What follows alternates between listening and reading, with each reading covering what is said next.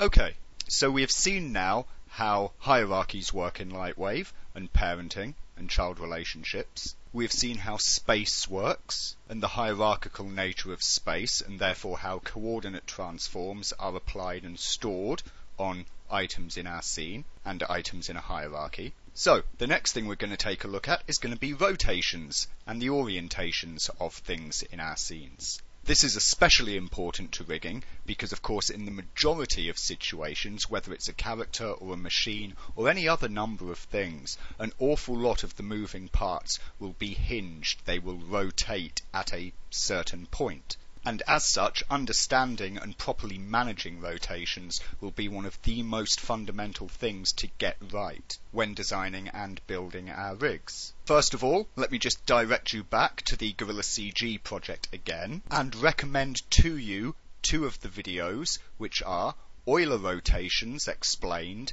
and The Rotation Problem. These again are non-application specific videos that cover some of the basic theory behind rotations in computer graphics. I recommend you watch these guys because they are brilliantly illustrated and very easy to follow, and will probably be more helpful to you than me explaining these basic principles in a possibly not so well illustrated manner. So then, assuming that we've got those basics all down and you understand the ideas of Euler rotation and the different methods by which rotations can be represented in 3D, let's have a look at how things are done here in Lightwave. As we can see, we have our three rotation handles available to us, which are labelled as heading, pitch and bank, colour-coded in red, green and blue, the heading being here, the pitch being here, and the bank, of course, being here. Now, rotations in Lightwave, if we're going to talk about them in terms of X, Y, Z and rotation order, then of course the heading is twisting us about the Y-axis, the pitch is turning us around the X-axis, and the bank is turning us around the Z-axis. So Lightwave's rotation order would be described as Y, X, Z. This suggests one thing to us immediately. The fact that there is a rotation order means that Lightwave's rotations are handled using Euler rotations. They are ordered. As such, they are prone to gimbal lock. In the case of Lightwave, as with other packages, they lock on the secondary axis, which in Lightwave is the pitch here. So when that is at 90 degrees, we can see that we are in gimbal lock, giving us no side axis, for instance, for turning this away. This rotation order is also fixed in Lightwave. You cannot change it. Well, that said, actually you can. If you look in the motion modifiers, and this is for Lightwave versions 10.1 or higher, you will find this little fella, the rotation order converter, which allows you to set the rotation order. Sadly, however, this doesn't help an awful lot. For instance, if I set myself to ZYX here, then we can see that what is happening is I'm still gimbal locking in exactly the same fashion. All that is happening is that Lightwave automatically pushes other rotation axes to make up for it, and you can see the heading flip here. As such, this rotation order converter isn't something that you really want to use. Its primary use is there for when you have brought things in from another package, such as say Maya or Max, that have used a different rotation order. It's more of a fix than an actual tool that you would use directly itself. Therefore, the best thing to get used to and to just take it as granted is that the Lightwave rotation order is fixed as heading, pitch, bank, or Y, X, Z. Similarly, we have of course the same rotation problem, so if I just make a little animation here, I'll come out to say frame 10, bring this guy to 90 degrees on pitch there, and then what I shall do is come out to, let's say, frame 20, and I'm going to switch to the local axis mode here, which of course gives me axis handles on this otherwise blocked axis, and I'm just going to do a little 90-degree rotation there as well. And what do we see? Of course, well, we see the rotation problem. This thing does not make a nice straight square rotation from one point to the next. It wobbles about. And this, of course, if we look at the parent axis handles there, is on account of the fact that these axes are having to cross-rotate over each other. So, What do we know then? Well, we know that the rotations are handled in a fixed way in Lightwave and that we have to work with them. And that's fine, because it's totally possible to do. There are not really situations whereby we're going to be blocked from doing anything because we do not have quaternions or some other way of handling rotations, changing rotation order, etc. So long as we follow the rules, we will be able to get everything working out just nicely. Now, with all of that said, there is a certain adjustment that can be made when dealing with the rotations of items in Lightwave, and that is the base rotation of the pivot point. As we can see here, by standard, when something is just at 0, 0, 0, and of course initially created in world space, the axes of rotation are aligned to the world, and always this way round, with heading and pitch pointing off down the Z there, and the bank pointing up along the Y. Now, whilst we cannot change the rotation order, you can change this initial set rotation. So, let us say, for instance, that I was wanting to have this item here at 90 degrees there, pointing down or whatnot, and I wanted this to be the 0, 0, 0 equivalent. Of course, I'm in gimbal lock at this point, but what I can use is the Record Pivot Rotation tool, which can also be accessed using Shift-P. When using that, our pivot rotation is re-recorded to point in the new direction. We can see I have gone back to 0, 0, 0 here. And now the alignment of my object is with the heading and pitch pointing down on the Y, and the bank pointing forwards there on the Z. The same rules of rotation still apply, so it's still an Euler system and the rotation order is unchanged, but the base rotation relative to, obviously enough, its parent, which in this case is the world, has been altered. You can also change this via the Set Pivot Rotation tool, which if I bring it up, you'll notice has my heading, pitch and bank set in this manner, which has happened when I recorded pivot rotation. If I set these values back to 0, 0, 0, then we get the original pivot rotation restored. These two methods are basically identical. You can either rotate in some fashion and record the pivot rotation, or you can use the set pivot rotation and add in whichever values you want it to have. Do notice that the enable IK switch here has turned off. That happens when using the Record Pivot Rotation tool.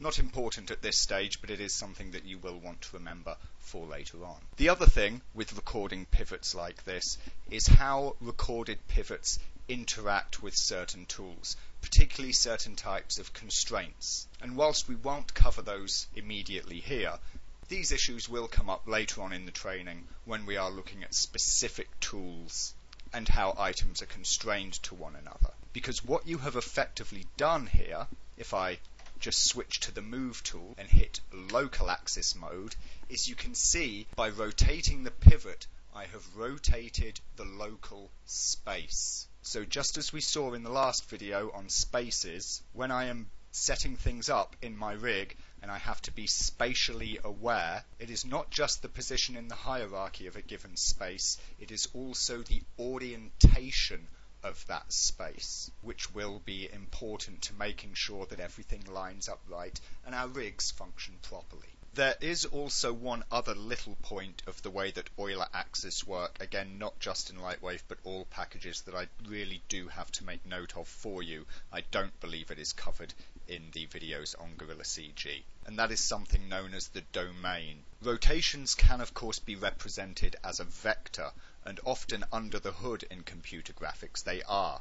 These vectors are then converted to Euler values via a certain calculation. Now, vectors represent a direction more than they do degrees. So, for instance, here this light is pointing forwards and its bank or its twist is pointing up. We can just name the vectors forwards and up.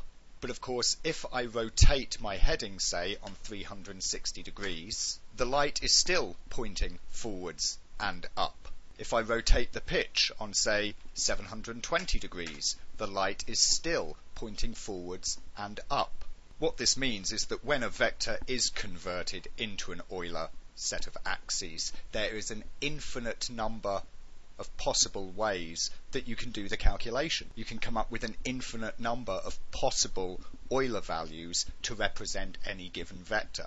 That is obviously useless.